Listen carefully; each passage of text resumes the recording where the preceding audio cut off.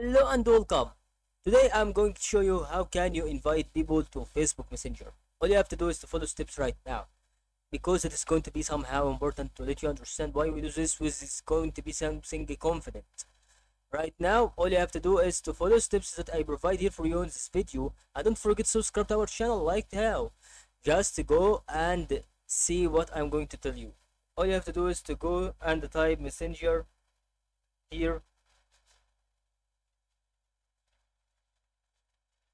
and once you click on Messenger it would be automatically goes to this part. You can click on people so you can invite people to Facebook Messenger, and then you can choose persons or people that you want to invite, and that's all. I can see that this video that what I can tell you about the things that we deserve.